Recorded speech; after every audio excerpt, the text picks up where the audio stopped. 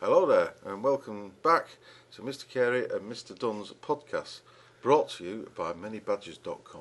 It's been a while, hasn't it, Mr Carey? It has, Mr Dunn, indeed. We're a couple of years older, but here we are with a new version of the software to teach you how to use all tables in Microsoft Office today. I think the last podcast we made Access. were on Office 2003, weren't they? Yeah.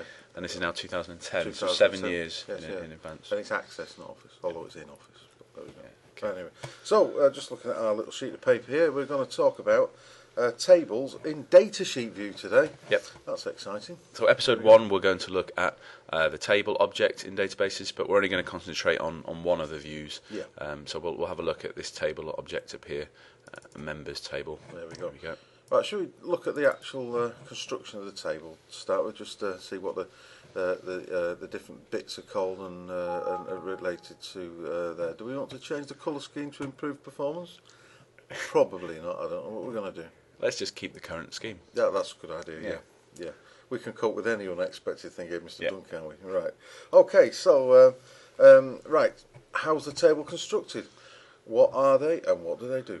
Well, let's look at this table we've got, the rows and the columns. So one of the first things that you really should know is that each row in this table is a record of information. Yeah. So you can see that this table down here has 11 records in total. So one of these complete rows, all that information there is one record. Yeah. And then at the top here, these columns, the headings of these columns are field names. So each of these is a field. So postcode is a field, surname is a field, member ID is a field, but when you put them all together in a row, that's a record. Yeah, that's good. That's cleared up. Okay, so what about navigating the records? So if we want to navigate these records, I mean, it's not a great example. We could have thousands of records in here, couldn't we? Yeah. But you can use the navigation feature down here. You've got that colour scheme. Let's just keep the colour scheme the same. Yeah, I think that'd be good. Back to the navigation. Let's go back to the navigation then. So we've got next records, so you can see every time I press that, it navigates one more. Yeah. You've got the last record, Cool. which takes you to the end. How do we get to the first record? And then that one there, back to the first again. Yeah. Okay. And then we've got previous as well. Yeah, you've got previous. And you can also type it in manually, so I could type in record 6, press enter, and it takes me to record 6 on the table. Fantastic. That's great. Now, what would we do if we wanted to put in a new record? So using the same tool that we've got down here, there's actually a new record button down there. Obviously in the test it won't really matter if you press that one either. See, this whole part of the ribbon here is dedicated to records, and then you've got new up there. So that one there or that one there is fine. So just press that, and that allows you to fill out a row of information there for another record. Now, what happens if we want to delete a record? Because it will ask you in a test to delete a record as well. Yep, if we want to delete a record, best way to do that is just select it. You see the mouse changing there to the black arrow. So if we were to choose this one here, Robert Davies, click there to select the record, and then now we can, the easiest way is under here. Help me out here, Mr. Carey. Sorry, I'm looking in the wrong place. Here we go. You delete. probably want to go next to it where it says delete. Yeah, that would be good, wouldn't it? Yeah. Delete record. There we go. Okay. So it's in there. Delete record, and then it will ask you if you're sure you want to delete it. I think. Okay. You could probably right click on it as well, I would have thought. Yeah, I think there's a problem there because there's a relationship attached to the. We didn't think this one through, really, No, did we? no, But no, that's we what didn't. you would do, boys and girls, if you wanted to delete a record. Okay, boys and girls, Mr. Dunn's worked a bit of magic here, and we should be able to delete this record. Let's try looking at the delete record again. So we choose that. There we go. Delete record. Yes, I'm about to delete a record. And it's deleted. It's vanished. There it's gone. Fantastic. Okay, let's move on a bit. I think we've covered deleting records. Yeah. Okay, right, we want to find something. I want to find Gareth. How can I find Gareth? Well, if you want to find someone called Gareth, Gareth is a first name, isn't it? Yeah. Usually encourage people to sometimes make sure they're in the correct column to start with. So obviously Gareth is a first name, so you can be anywhere in there. Here's the find tool, which is the same for Word and Excel, and it's a very popular question, isn't it? Let's have a look at find. Now, if you see, it's going to look in the current field, which was first name, wasn't it? Yeah, that's right. So let's have a look for Gareth. Gareth. Find next. and you can see the record has gone to the next person called Gareth. That's right. So it doesn't alter the view of the table. It just highlights now to the next one. And if there was another Gareth, I don't know if there is.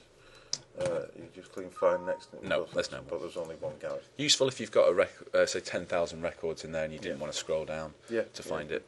Yeah, excellent.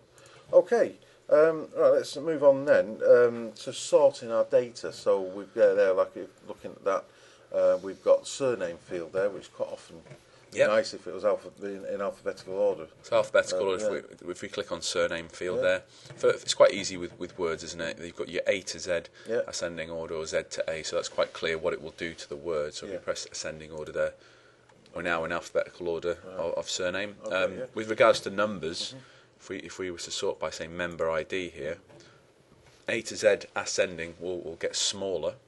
We'll get bigger as it goes down. So 1 would be A, and going up to Z, a higher number. And descending means come down in size, so it will start big and end small. So if we have a look at descending there, see it gives you the biggest number at the top and descends down. Let's just show the boys and girls ascending. There we go. Have we got any dates in there? We've got some date of birth. I'll tell you what we could do before we do the date of birth there. You see, we've got the hash signs and the date of birth there, Mr. Dunn. What does that mean? The hash signs, similar to Excel, it means that the data in there doesn't fit correctly.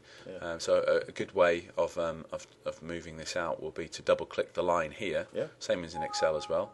And that we want to keep the old colour scheme. And there we go. So let's have a look. Double-click, and it just jumps out like that. Another way of doing that, which some people like, is you do right-click and field width, and then you can do a best fit down here. The best fit. And quite often I think there's an exam question where it asks you to do a right click and not double click. So you need to right click on it and make sure best fit will make it fit correctly. So if we do it in a sort then, so an ascending sort, let's have a look at that one first. That's given us the earliest date down to the latest date. And then the other way around, obviously, will be the other way around. Yeah. Brilliant. Okay. So, right, let's get on to certainly my favourite part of this, which is filtering. Filtering. All right, let's have a look at filtering.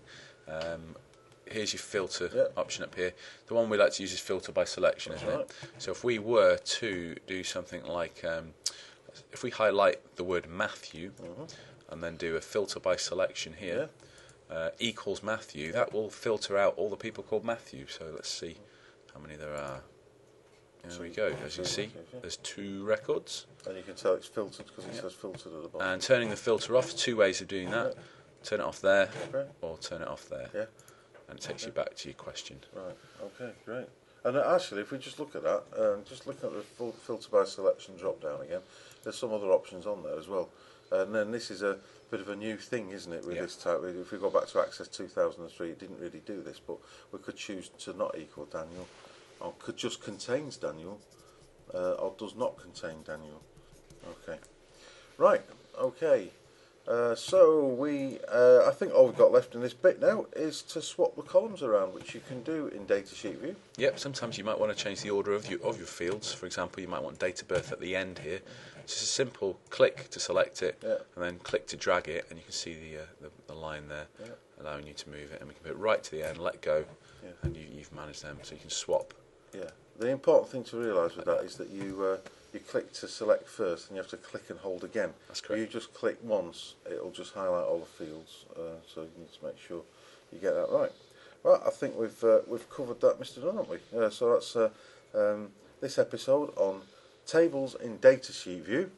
Coming soon, the next exciting episode, Mr. Dunn, Mr Carey's Access podcast, sponsored by ManyBadges.com.